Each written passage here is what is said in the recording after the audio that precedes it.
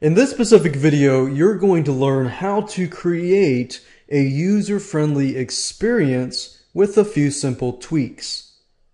Now, there are three different things that we're going to be touching on, and the first one is your header.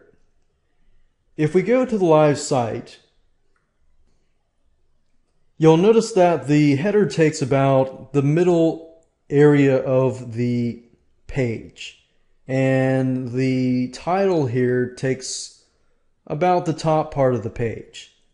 But the top part plus the header is almost 3/4 of the page.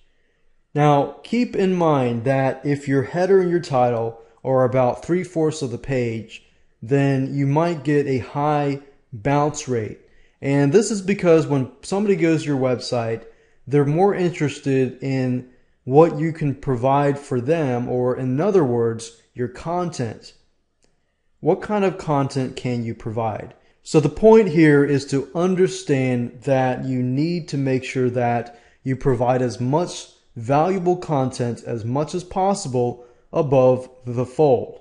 Now, when I say above the fold, what I mean is anytime somebody loads their internet browser, what they see is above the fold. Now, when you begin to scroll down, that is below the fold.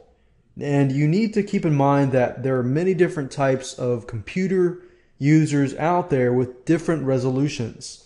Some of them are higher than others. Some of them are lower than others. So for those of people that have lower resolutions, you want to make your site as compatible as much as possible with all users. So in this case, what I'm trying to say is that if your height of your header is too big, then you need to either reduce it or remove it. So to do that, if you go to your dashboard and under themes, you click on header, you can either reduce the size of your theme by uploading a new theme with the same width but a decreased height, or you can simply remove the header image. If I remove the header image and I refresh the live site, this is what I'm going to see. As you can see now, I'm able to see at least 2 posts. And earlier I wasn't able to see any posts at all. So just keep that in mind. If your header is too big, then you need to minimize your header. The second thing to think about is to reduce ads above the fold and try to provide as much content as possible above the fold. In other words, you can enter a banner here if you want to. However, if you put a banner here, try not to put any more ads at the top. Try to stick with one ad above the fold, and then try to provide as much content as possible mixed in with that specific ad.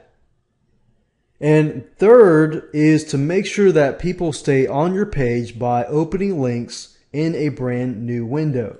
So if I go to posts and I click on all posts, and we're going to edit a random post. If we highlight a word and create a link, you're going to enter your URL and title.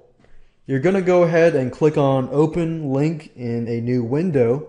And this is going to be great because if the user loves your site and they click on the link, your site is still going to be open. But if you don't click on this link and they click on your site to another site, they're going to leave their site, and if they want to get back, they may not know how to do that. So these three items will definitely increase the user-friendly experience, but also increase your stick rate and decrease your bounce rate and help your search engine ranking.